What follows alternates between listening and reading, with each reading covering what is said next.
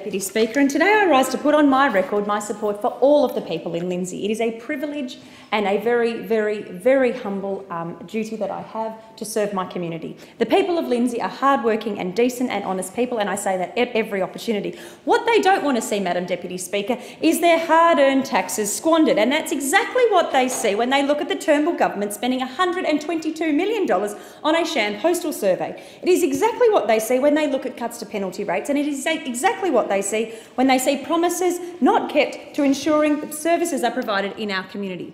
Wages are not rising, but the state and federal coalition governments are ensuring that the cost of living does. $77 a week in cuts to penalty rates, 20% rise in electricity prices in New South Wales and $9 a day in new taxes for people of Western Sydney, and no funding whatsoever to help the hard-working nurses and doctors at the most under-pressure hospital in New South Wales, the Nepean.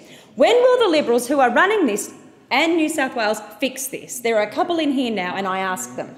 And now we have a postal survey, Madam Deputy Speaker, that we don't need to have. $122 million spent on something that we could deal with right now. While the Turnbull government is bereft of ideas and paralysed in thought because they can't follow the laws of the Constitution dated 1901, or they think they're just above the law, and I'll take that interjection as, well, maybe you should have come to the power of speech and come to the breakfast this morning and supported those kids living with hearing loss, because being unable to hear is actually a problem.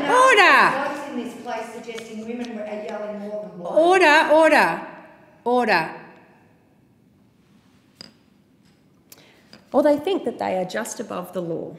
The people of Lindsay are offering them some fresh inspiration. $122 million could go a long way, and my constituents offer some free advice to those opposite. Overwhelmingly, they want $122 million spent on health, education, domestic violence resources and disability services, and affordable housing wouldn't go astray either. $122 million could buy 175 houses for families in Penrith. Cassandra Way, Shallow Mal, Beck Bailey wanted funds for teachers and nurses. More teachers would be a great idea, and $122 million would provide 1,906 New South Wales public teachers on an average salary of $64,000. Sharon Carter and Katie Fay supported more funds for specialised teachers and assistance for children with disabilities.